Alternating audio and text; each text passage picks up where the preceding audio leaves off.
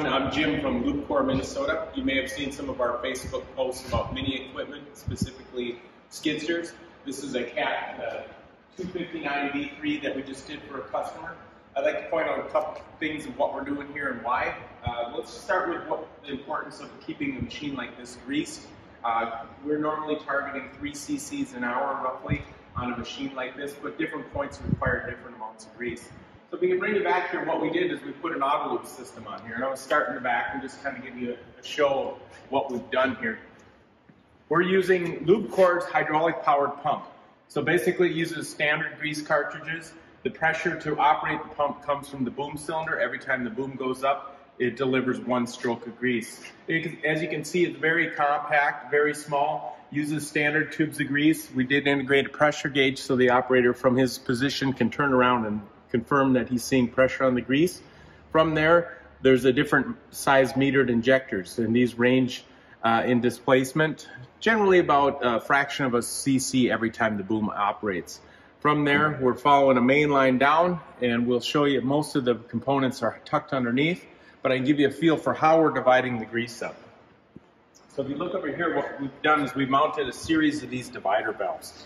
And what this is the grease comes in, and we're able to partition and control the flow of grease to certain points by how many outputs we give it and how many blocking plugs. And this gets a little complicated, but for today we'll just suffice it to say that when the pump generates pressure, the machine needs to be broken down, and certain points need more grease than the other. And that's how we're doing it through a series of these dividers that are housed inside the machine, protected from abrasion, wear, and accidents.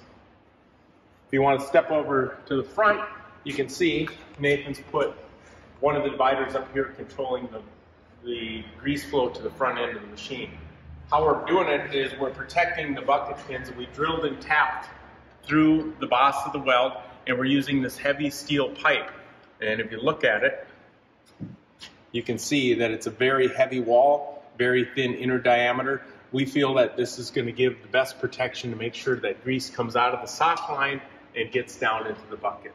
The other points you can see are well hidden and protected. The reason we do that is a skid steer gets into some tight positions, and we want to make sure that everything stays hidden.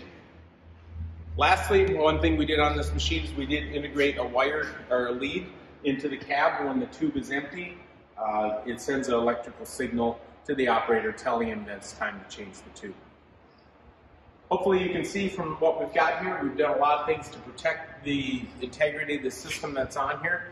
We did a lot of things like reversing the pins to make sure that the feed comes from the interior versus the exterior. But again, this is what we do for mini equipment. We like working on Cats. It's got a really nice layout, and the system seems to work well. If you have any questions about what Lubecore Minnesota does, feel free to reach us.